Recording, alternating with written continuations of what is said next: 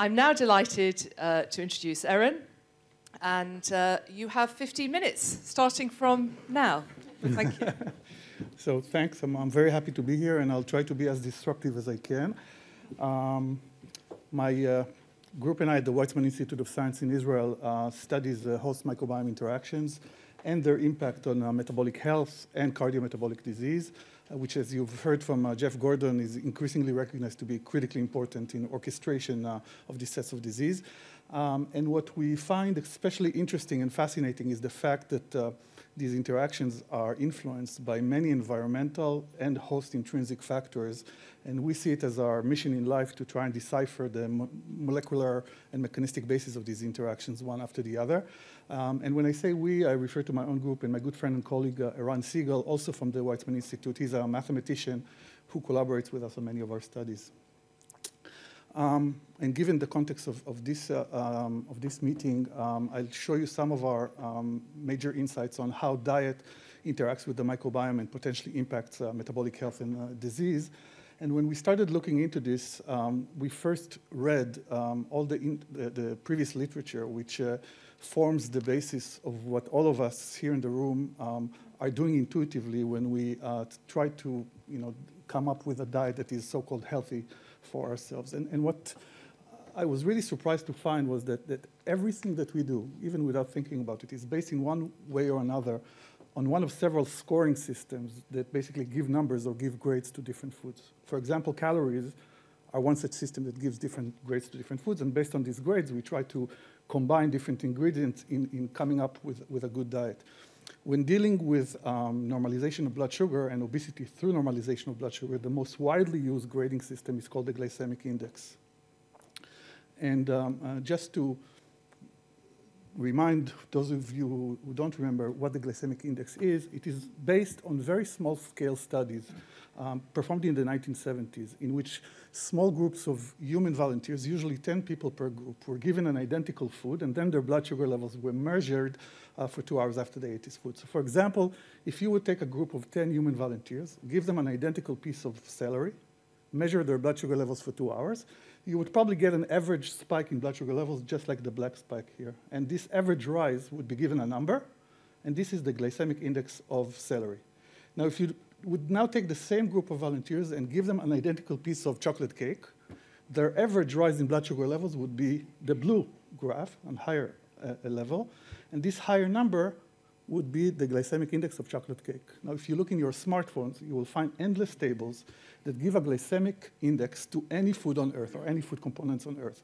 And you need to take my word for it that many, if not most, of the diets that you've ever tried, using a consultation by your dietitian, by your family physician, or a book at the airport, are based in one way or another on this glycemic index. Now, here comes the big problem. When we repeated these experiments, not with 10 human volunteers, but with 1,000 human volunteers, we got the following surprising results. So on the left, you can see a panel describing 1,000 volunteers to which we gave an identical piece of food, one of several foods, and we measured the blood sugar levels. Now, the average response of these individuals to any food was exactly the glycemic index of that food. So it's actually correct and accurate. However, when we looked at the individualized level, the variability in people's response when given the same exact food was unbelievably high. So some people, for example, that got 50 grams of glucose spiked to diabetic levels, while others didn't spike at all. And this was true for any test food that we've provided these people. This was also true for hundreds of different foods in real-life situations, which we've measured in these 1,000 individuals on the right. So the variability was incredibly high, and this already questions the paradigm of a one-size-fits-all diet, which we all are chasing for many years. And our argument is that it is probably not existent, because if your response to a given food is opposite than mine, then the same diet cannot be good for you and for me. And this was the premise for a very ambitious large-scale project, which we termed the Personalized Nutrition Project, in which we took these 1,000 individuals and we kindly asked them to give us a week of their life. And during this week, we collected an unprecedented amount of person-specific big data. And this included, for example, a very deep characterization of the gut microbiome by both 16S ribosomal DNA and shotgun metagenomic analysis, many blood tests that we've taken, many questionnaires that these people filled with respect to their food preferences, background medical illnesses, medications, and so on and so forth, anthropometrics. We've developed a smartphone app, especially for this project, which allowed the people during the week of follow-up to tell us everything that they were doing, when they were going to sleep, when they were waking up, when they were going to eat, what they were eating, how much they were eating of whatever they were eating. We connected each of these individuals to a continuous glucose monitor that measures blood sugar levels every 5 minutes for an entire week. So in comparison to the 1970s, in which the glycemic index was based on 6 measurements, here each individual was measured 2,500 times during the week of follow-up. And the most important and interesting thing happened after the end of the follow-up period for all of these individuals, where a very talented group of computational students at the lab took all of this big data from each of these individuals and used advanced machine learning techniques in order to devise an algorithm for each individual that is aimed to predict his or her glycemic response to any given food, including foods that they haven't even consumed during the week of follow-up. Now, you may ask how we can predict something that we didn't measure. This is exactly what Google, Facebook, and Amazon are doing in your daily life. So, for example, when you buy 5 books from Amazon, you start getting emails suggesting more books. What do? They cluster you to people with so-called similar tastes, and they start offering you the books that they have purchased. So this is very simplistic, but this is basically the same machine learning system that we apply to nutrition. And to make a very, very, very long story short, this is the gist of the results. So on the left, you can see what we measure to be the predictability of the gold standard approach today. So it's not completely useless. When we go to our physician or our dietitian and we ask for a diet that would normalize our blood sugar level, we usually are given a diet that is low in carbohydrates, which does have some merit to it. But the predictability to different foods is very poor, and we measured it to be 0.38. In contrast, when we used our measurement-based, machine learning-based approach, we dramatically increased our ability to predict to 0.68 in the middle panel. And in these kind of experiments, you have to, at some point, freeze your trained algorithm and apply it on a new cohort of blinded people in order to avoid issues such as overfitting. So we did this for another cohort of 100 individuals, which were not included in the training of the algorithm.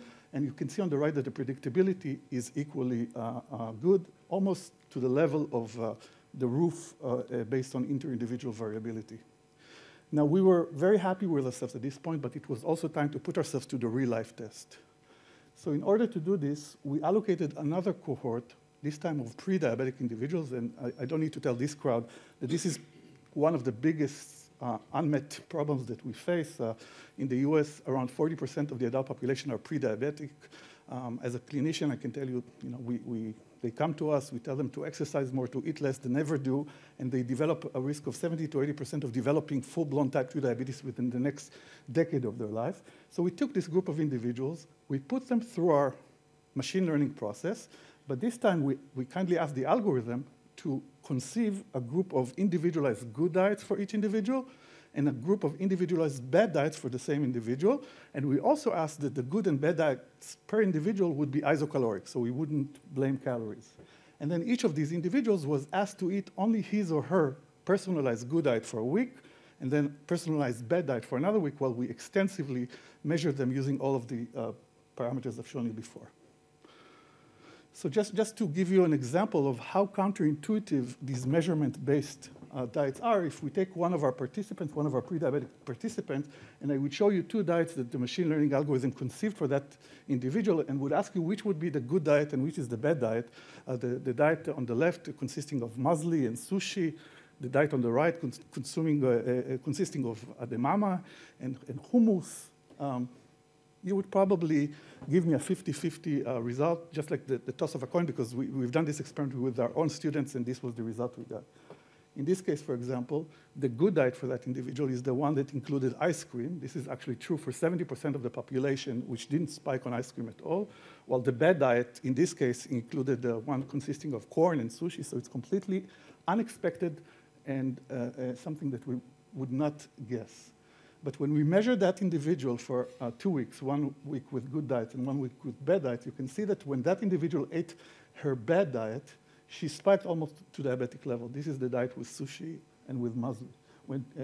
This is in red. In green, you can see that when she ate the ice cream diet, she completely normalized the blood sugar level. If I would show you a different participant and ask you the same question, you would find it equally difficult to guess what is the bad and what is the good diet. In this case, the good diet consists of a croissant and beef, halva, hummus, which is the world's best food. And the bad diet in this case included fruits. So you would never be able to guess without measuring. And again, when we measure this individual, when that individual ate his bad individualized diet, he spiked. You see the red spikes. Well, when he ate his good personalized diet in green, he normalized his pre-diabetic levels already within 1 week of intervention. And just to show you that I'm not showing you my favorite two participants, in all participants, this was statistically significant, this improvement after a single week of intervention of this unexpected personalized measurement-based nutrition. Now, one of the biggest advantages of this unbiased approach is that once you achieve a good training and a good predictability and you measure people, now you can dive back in retrospect into the machine learning algorithm and ask it which feature it used or which features were more important or less important for the predictability. And then you can actually take these features and all of them will be the start of a project in testing them mechanistically in conventional ways. So what we were really happy to see is the group of features that was most prominent in predicting people's responses to food were ones that related to the gut microbiome. So there were a whole lot of features, each contributing a little bit, but these are now the subject of regular mechanistic investigation that would take us a while, but it is a very useful way to identify them. And so what are we doing now? We are engaged in multiple follow-up human studies. For example, one study was just completed in which our partners from the Mayo Clinic copy-pasted this approach to an American population. It's very important because the microbiome is different, the nutrition is different. This population is extremely prone to obesity and its complications. And despite the fact that we had to tweak some features of the algorithms, the results were as impressive and the predictability was as good as noted in our Israeli cohort. The second trial is a double-blind interventional trial, which we call the PNP3, the Personalized Nutrition Project 3, which includes a large cohort of individuals that are pre-diabetic and divided into two arms, one receiving the American Diabetes Association diet, which, as you know, doesn't work that well. And the other arm consists of the personalized intervention, this time for a whole year, which would hopefully teach us something about the merits of this approach in reversing or ameliorating the longer clinical outcomes related to cardiometabolic disease, including fatty liver, obesity, hypertriglyceridemia, and of course, pre-diabetic and its conversion to diabetes, and vice versa. This trial is in a very advanced stage with 170 of the 200 planned participants already completed their participation. And the third study, which we just started, is one that involves a collaboration with partners from southern Italy, in which for the first time we're trying to apply this system to the pediatric population, which, as you know, is an emerging unmet issue and problem with respect to obesity and its complication. And collectively, we'll see what these different studies teach us going forward. And I'll finish by thanking the many good people in my lab who were involved in these very ambitious projects, our collaborators, the funding agencies that are generously funding this work and other works. And I think I'll stop here. Thanks.